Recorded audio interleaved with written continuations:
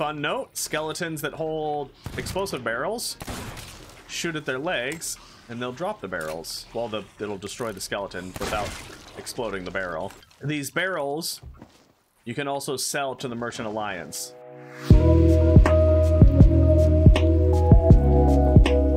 Welcome back, everybody. This is part 2 of our Sea of Thieves tutorial series. So, you've loaded in, you've purchased new appearances from our awesome vendors here. You look like a baller. You're ready to go and get some more gold. What do you do next? Likely, you're going to be interested in doing some quests for some of the 3 main factions that we have here. Obviously, we have the Gold Hoarders, this gentleman here. We've got the Order of Souls in this tent with the eye right here. And then you've got the Merchant Alliance right over here on the docks. We're going to start with Gold Hoarders. They're the simplest quests. People seem to do them more frequently, so we're going to go ahead and start with them.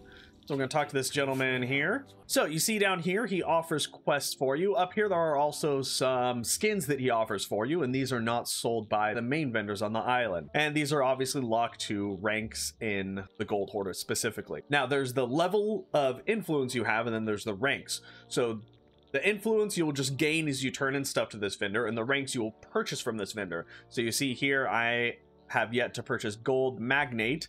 It requires a level 35 reputation. I only have 32 reputation. You can't see that, I'm in the way. All right, so let's go ahead and purchase one of the quests from this guy here. So, or excuse me, purchase a voyage. So we're going to go ahead and purchase this voyage from him. See, I've got these 2 locked off. That means I already have 2 voyages in my inventory. You can only have a maximum of 3 voyages. Now, what's the difference between voyages and quests? Quests are on this radial dial here. You'll see this one here I picked up in a barrel. I'll show that clip now. And right here, you see this tattered parchment. This guy right here, that is a quest as well. So as soon as we activate this guy right here, you'll notice that it says quest received right there. And then we open up the quest wheel. And then you see I have this Captain Keelam something terrible, last sighted at Flame's End. And we'll go over that type later. But you can grab random quests from barrels, like you saw in that clip. They're just that little piece of parchment. Voyages, however, will also grant you quests. Now that we have some voyages, we only have this one quest. Wait, how do we... We only have this one quest. This isn't part of the thing. How do we do that? So you go over to your table here, this voyage table. You propose a voyage. Select one of the ones that you have purchased. Go ahead and do this one, and then you look at that, you see it's rolled up, and then now you have to vote for it. If it's you by yourself, you're going to vote it and immediately start it.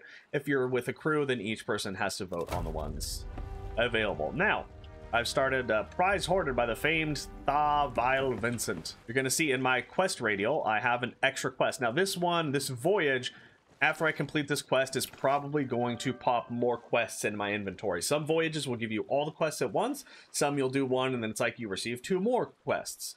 So a voyage is only complete after you've finished all the quests in it. Now this is a riddle quest, the type that I actually like, and the one that most people seem to have trouble with. So I'm glad that I started with this one. So you can see here it says glinting, gleaming, shining, twinkling on Crescent Isle. I have an inkling. So that means this treasure is on Crescent Isle. So Crescent Isle right over here next to Golden Sands Outpost. We're going to go over sailing and random encounters in the next video. So onto the quest. You see my little riddle here? It just says one thing on it. Like, how am I supposed to know? You're gonna notice something cool when you actually step onto the island. So once I get out of the water and step on the island, you're gonna hear a little music. That music right there. And then we're gonna pull out the quest, and the next clue is being shown. Now this is a very short quest. Sometimes they're much longer with 3 or 4 steps, but it all works the same way. The chest is close at 3 Skull Totem near the tunnel entrance, but you're not done. Dig 7 paces east by northeast, grab it and run. All right, could be on the other side of the tunnel. Could be over here. Yeah, there it is, there it is. Okay, I was just on the opposite side of the tunnel. So tunnel entrance, this is a 3 Skull Totem. So if you look at my little clue here, it says dig 7 paces east by northeast. Now, how am I going to know paces? Is it, you know, that? But there's actually a really cool thing that a lot of people don't know about, and I didn't know about it at first either. I'm like, how the f am I supposed to figure this out? I hate this. All right, so let's get it back. Let's see here. 7 paces east by northeast. So, faced east by northeast, so in between the two. Hold down your action button as PC. It's going to be left click, and then 1, 2, 3, 4, 5, 6, 7. Each nod is a pace. And there we go. Ah, and skeletons. Sometimes when you dig up treasure, skeletons will spawn. All right, well, let's see what we get. Treasure chest. Open it up. There's going to be some gold inside, and something to sell. But not a lot of gold. There's never a lot of gold inside the treasure chest. The main thing that you're getting is the thing inside to sell it. Also, really cool thing about treasure chests, you can store small items inside them, like bounty skulls, the thing that's inside it right now, the little chalice or whatever. So yeah, just small items. You can store 3 of them in a treasure chest. It's kind of cool. So now let's see if that added another quest. Oh, so that was the whole voyage right there. Just the one riddle quest. So you'll notice the voyage is now gone because I completed it. I was assuming that one was going to be a multi-step one, but I guess not now, because I'm trying to find an X marks the spot one as well for you. I'd like to show you how to do both ones. Let's go ahead and start another voyage. One of the reasons I grabbed multiples of them. Here we go, just one. It's an X marks the spot. Now this one doesn't give me the name of the island, but it gives me the shape of it. So I need to find where this island is. I think I know which one it is. Unmark that one, and I believe it is... Yep, Mermaid's Hideaway. Oh, I think I see something. Yep, it looks like... Yeah, there's a named skeleton there. So that guy, when I kill him, he's going to drop a little quest and a little skull that I can turn in for some gold. All right, so where is that little... See, there he is. See, Captain No Deal Atkinson. So this means he's got a quest because he's got that name like that. And named skeleton, all skeletons though, you'll notice they'll eat a banana when they start getting damaged. All right, so you see there, this little envelope there, pick up skeleton orders, and then you'll see I have a new quest right there. And then the quest will always be at the island that you're at. Makes that nice little creepy noise there, like he's talking to you. Now, that treasure chest we got earlier, there's a really cool thing about it. So if you notice, this guy's making a whole bunch of noise. Set it down there, he's making noise. But if I put him in the treasure chest, he'll stop making noise. We've got this quest here, which has X marks the spot things on it. And then we also have this quest here for Mermaid's Hideaway from the captain that just dropped it. So this is good because now we have a longer riddle quest, so you can see the in-between riddles to kind of see how they go. Got 2 of them in here. So first, let's go ahead and start with our X marks the spot. So my ship is over here, so I'm going to go ahead and head this way. On this map, this is this little pool there, so it looks like I need to go over to this side. That guy right over there is just a random NPC. You'll find some random NPCs on islands. Those are for delivery quests, and we'll go over delivery quests when we go for the Merchant Alliance. About here, I believe.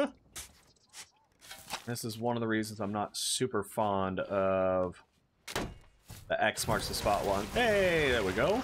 But yeah, the X marks the spot ones, I like. A lot of people prefer them. I like the riddle ones because when you find the clues, you know exactly where the chest is. There's no guesswork. Now, this island isn't very difficult to determine where the chests are, just because it's not a very large island.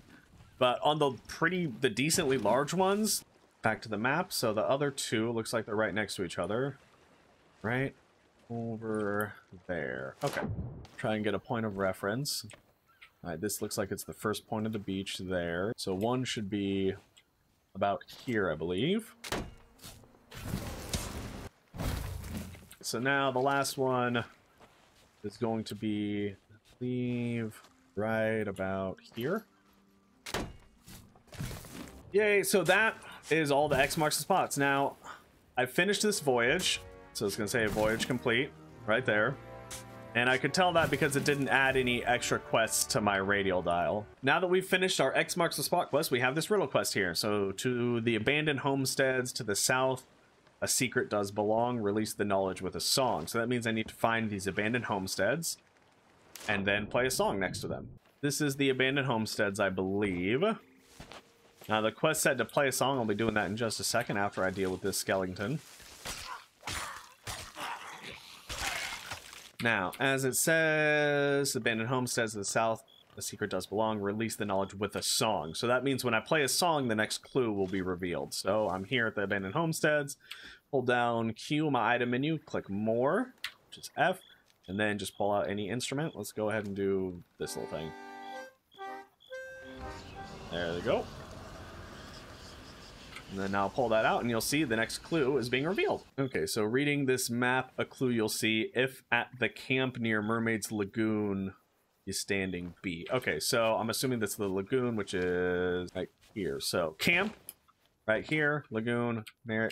So the way it's worded means I need to read the thing here. So I read it here, lights up, and the very last clue is being revealed to me. So find the thrice gold totem to the northeast. I wonder what this journey will yield. Stride 6 paces north, then ye shovel wield. All right, right here. Yep. 6 paces north. So just like the other one, we'll go facing north. 1, 2, 3, 4, 5, 6. There we go. So now we're going to go ahead and talk to the Order of Souls representative here. Then you'll see here kind of the same thing. They have 2 appearance items as well. So they've got the lantern and the tankard. Now, this is actually good. I didn't know I'm at a point where I can buy another promotion in their organization. So Mystic Mercenary is the next that I'm at right now. You can notice right here, each of these voyages costs 80 gold. But once I upgrade to Mystic Mercenary, they all now cost 100 gold. The Order of Souls missions are all the same. They're all really the same. You go to the island it tells you to, and then you kill the skeletons there. Now, when you're on one of their missions, there's going to be waves of skeletons to get to the boss. The boss or bosses. All right, so propose a voyage. We're going to go ahead and the duel with the renowned crew of the Last Marauder. Going to go ahead and select it. Vote for the voyage. And then now we're going to go ahead and get some missions. These are the 2 that I got the quest for that. So I need to finish these. Let's go ahead and select this one. So these 3 are the named ones I'm going to kill. So last sighted on Wanderer's Refuge. And then we have one that is last sighted on Cannon Cove. Let's hit up Cannon Cove first. It's just right over there. There's some skeletons there, and these guys are part of this quest. So I just need to kill all these skeletons in the next. Now, these skeletons are special ones. I'm sure you noticed they look different from the ones I fought before. These are what I call dusk skeletons. I'm sure they have an actual name. Maybe I'll put it on the screen, maybe not. Now these ones, I'm very lucky it's daytime, because at nighttime they won't take any damage unless you shine your lantern on them. So at nighttime, if I was fighting these, I'd have to have like this, and I'd have to like right click to raise my lantern and illuminate them.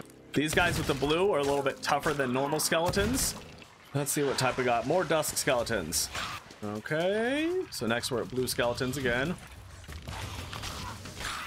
And you can attack skeletons as they get out of the ground. So there's the boss that we need to fight.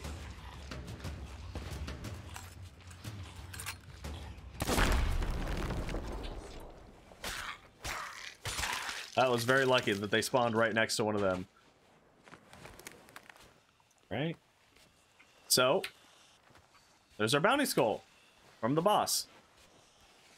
There you go. It's just that easy. You find the skeletons, you kill them, wait till the boss spawns, then you kill the boss. And that's how you do the Order of Souls quests. So, next, on to the Merchant Alliance. So this here, this message in a bottle here, this is another way you can randomly get quests. It'll shine on the island just like when you see treasure. So when you hold it down, quest received, and you can go see here, I received another quest. Now this is a Merchant Alliance quest, so let's see here. Posed by 1 crate of fruit. All right, so now we are here with the Merchant Alliance. I can collect the fruit crate. And this one that I have came on the 22nd, so it is the 20th, so I've got a couple days to do that. So I'm gonna go ahead and collect the fruit crate. So the fruit crate is one of the things that you can deliver, obviously. And then there's a time. The most important thing about the Merchant Alliances is a time limit on all of them.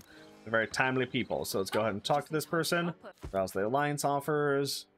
Once again, I can upgrade my alliance level, so I'm not gonna do that. I'm just gonna go ahead and just grab this one. Yes. Oh, there we go. I'm gonna go ahead and complete this delivery first that I have, because they're timed. This one's 8 p.m. by the 22nd. I need to go to, I believe, Sanctuary Outpost. So I need to go right there. All right. So basically just straight the way I'm headed. So all the Merchant Alliance quests are take this thing from this person or this place and deliver them to this place. That's it. Your pizza delivery boat, basically. 21st. All right. I got plenty of time now. So let's go ahead and fill the rest of this bad boy up with fruits. Oh, that hurts putting a pineapple in there. And there we go. All right, full crate of fruit. There we go. Deliver fruit crate. So now let's go ahead and propose voyage. Cargo run. Here I request to collect 4 crates in the name of Wanda from Golden Sands Outpost. So one thing, the NPCs' names are letter coded, air quotes. So Wanda should be the weapons merchant. How many crates is it? 4 crates. So Wanda, collect cargo. Collect cargo. Collect cargo. And collect cargo. Okay, so these are all cloth. So these cloth we do not want to get wet. So don't jump in the water with them or anything like that. There's different types. Plants you need to keep wet so they stay healthy. And then obviously they'll still die over time.